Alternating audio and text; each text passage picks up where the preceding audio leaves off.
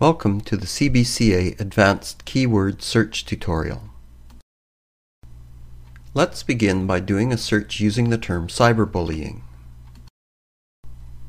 We're still exploring the subject, so we'll keep the search as general as possible and use the various tools CBCA has to narrow our search.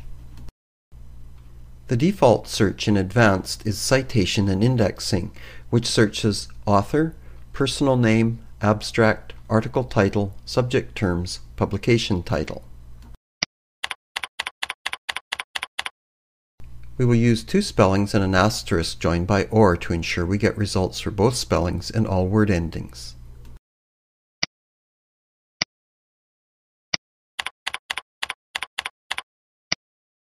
The search gives us 27 hits.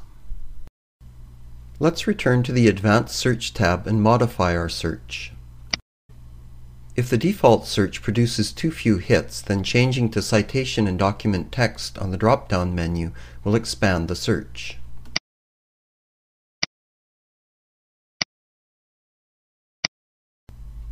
Remember that because it is searching the full text of documents, many of the hits will be articles where a search term is only mentioned and may not be the main topic of the article. Our revised search gives us 46 hits. Let's return to the Advanced Search window to try another search. If we are getting too many hits, we may want to search by subject. Subject headings are terms that describe the main focus of the article.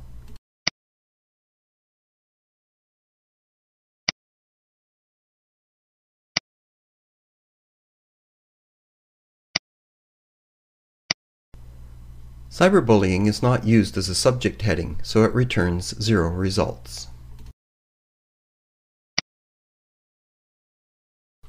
We will redo our citation and document text search as it gave us the most hits, and we want to see everything that mentions cyberbullying.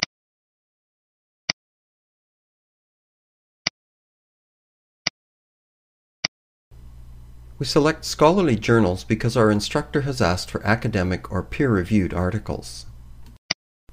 This gives us 15 results, a good number to start with.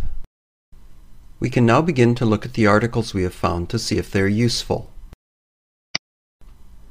The abstract gives us a summary of the article.